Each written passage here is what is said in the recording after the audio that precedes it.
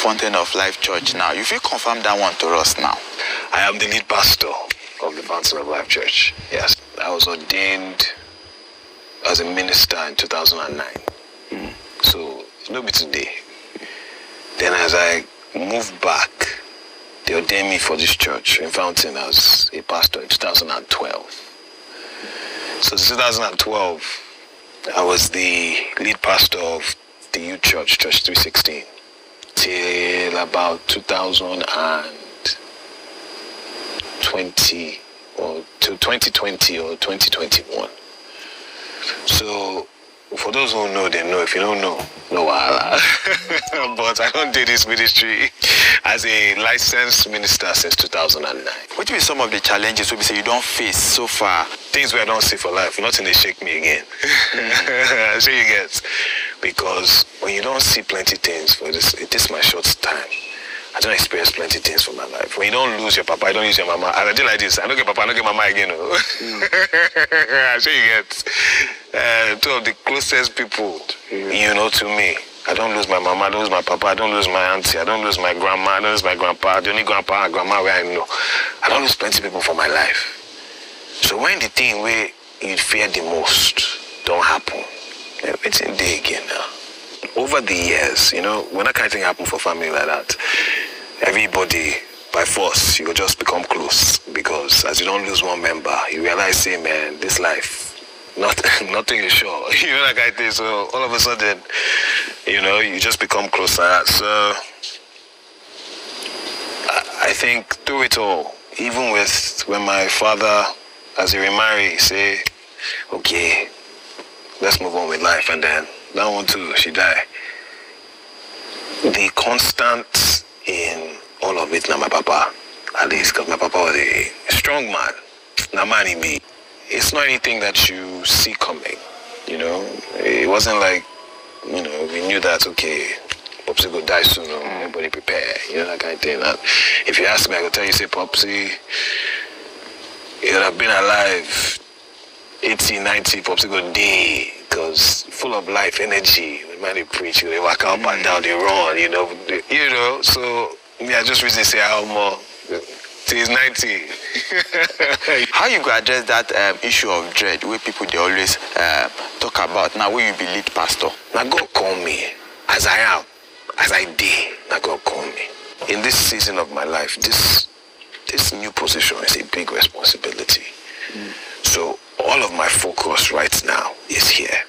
Now as for my dreads, you know, that matter long, because people don't know see everything where they do. I feel back them up with scripture. Everything I do. A Bible. If you tell me, oh, I say, no problem. Maybe look Bible now. Say, okay, you want to tell me, say, long hair is wrong. Check Bible. I say, but I say God tells Samson, make you no cutting hair now. Not Bible now. God tells Samson, make you no cutting hair now. Okay. So that means hair. Long hair is not a bad thing. Oh, say, Pastor, you get beard, oh, you get that.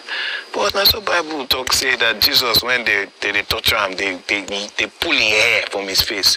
If you don't get beard, which hair did they pull? Oh, now fresh skin. You see, you understand? Oh, the pastor, you know, the pastor, they wear a ring. I said, no problem. Go to the book of, is it Exodus, when the children of Israel, as they come out from Egypt, they won't do golden calf.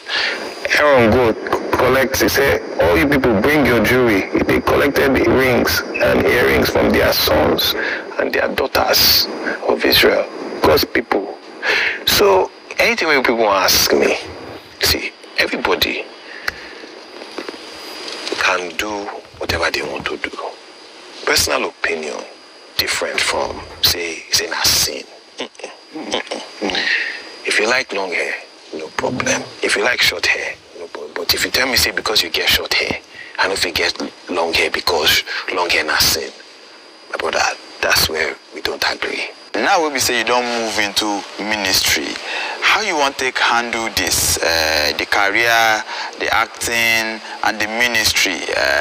Share your acting career, you go there on hold. At the time where I start the act, people tell me, say, I don't know if you do the both of them. They tell me, say, I I don't feel the pastor, the actor, say, church no go accept me. The world no go accept me. So church go push me. They say, this one way they acting. The world will say, this one be the pastor, we don't want to use. But if God sends you somewhere, now him go clear the path for you. You understand what I talk? So when I started the acting, people told me it was not possible. But see what God do my acting career. I was there for 6 years. In 6 years, in an industry that's very hard to break into. God helped me, not only in Hollywood, but from here, they can't find me, carry me, go Hollywood.